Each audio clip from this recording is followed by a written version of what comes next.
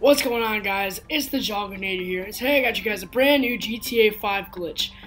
This is actually a Wallbreach glitch. So what you guys want to do, you want to get over here by the Eclipse towers, which is an apartment tower, and also by the Eclipse medical towers. Once you guys are at this location, which I'll show you on my map right now.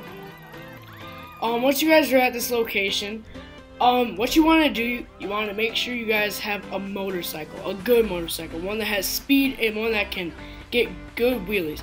So what you want to do, you want to hop on your motorcycle and drive over here by the garage near the Eclipse medical tower. Once you do, you want to line yourself up with this bush over here and this umbrella. Once you do, you want to be able to fit right in the middle of those two, back up, and get ready to ride.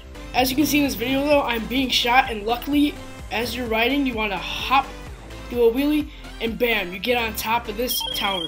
I was lucky enough because that guy was shooting at me, and right when I got up here, I was aiming at him, ready to fire. This glitch is very good. You know, I mean, you can shoot from it, shoot out of it, and all that. You can even see the towers.